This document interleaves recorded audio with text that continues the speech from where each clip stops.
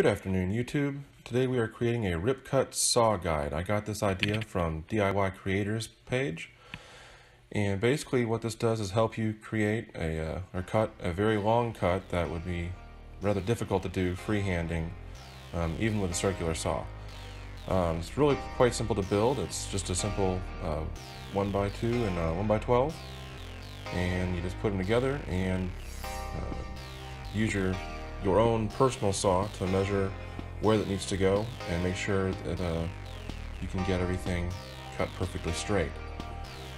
So what I'm doing here is I'm using a program called SketchUp, which I've used for a long time, but never for something like this before, so it's kind of a first for me. And then basically just using it to mock up in the computer as opposed to with actual wood where I'm going to be placing everything. Now it's pretty simple. You just, like I said, you take the 1x2, you place it on your board, and you locate your saw. And then, because I want to be able to cut on both sides of my 1x2, the plan is to be able to use this in either direction without having to walk over to the far side to be able to make these longer cuts. And so basically when you're done, when you've located your 1x2, and you're just going to take your saw on either side and just slice down the edges, and that will give you a perfectly straight line because you're pressed up against your 1x2 to slice these off, and they'll be perfectly the right size afterwards. So I'm going to go ahead and design this here, and then we're going to build it in real life, and hopefully it's going to work out just the way I want it to. And as you can see here, what you do is you just, once you got your 1x2 attached to your 1x12, you just take one cut all the way down the side, slice off your extra, and you should be pretty much good to go. Alright, so this is built just like the one on DIY Creators channel. And as you can see, on the one side it worked just fine. Fits in perfect. But on the other side, because my saw is a little bit different than his, it's not wanting to ride too well because this is too tall, getting in the way here. So we're going to have to figure out something a little bit different for the next one. All right, so back to the drawing board here, and I think I have a pretty good idea what we're going to do. We're going to use a single 1x12 this time, and instead of adding a 1x2 to the top of it as the guide, we're going to use our existing saw guide to slice this guy down the lengthwise, and we're going to just take a part of him and elevate it so that it will serve our purpose as our rip guide for the saw to run against.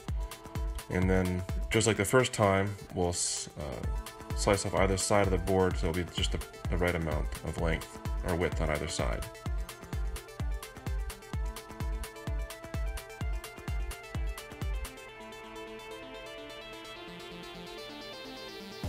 So again, here in SketchUp, what I'll do is I'm guesstimating off this existing component that I already have of the saw. And when I actually get out into the field, when I'm actually working with real materials, I'll have to measure off my actual saw that I have out there in the shop, and hopefully not run into the same issue again.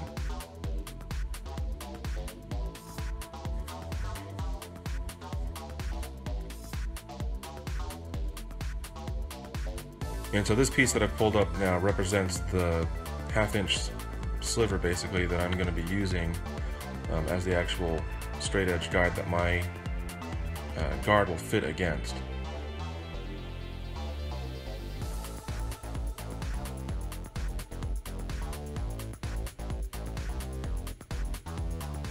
And so what I'll need to do is use the existing rip cut saw guide to slice that board basically, 6 inches off the edge. And then a second cut to give me my half-inch sliver, and then I will basically glue it all back together, probably with some screws to help give me some added stability, and then again cut off the excess on either side, which is what I'm marking now, and that should give me a guide that I can work with in both directions, as opposed to one I've already built, which only works on one side.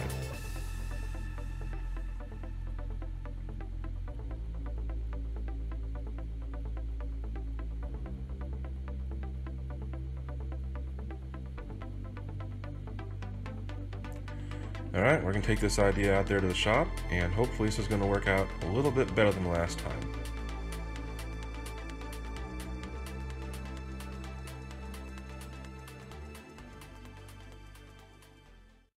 Alright, so this is a slightly modified design. Instead of having a full 2x piece of material here, actually just a little sliver of the same board. So again, we work just fine on this side. But now,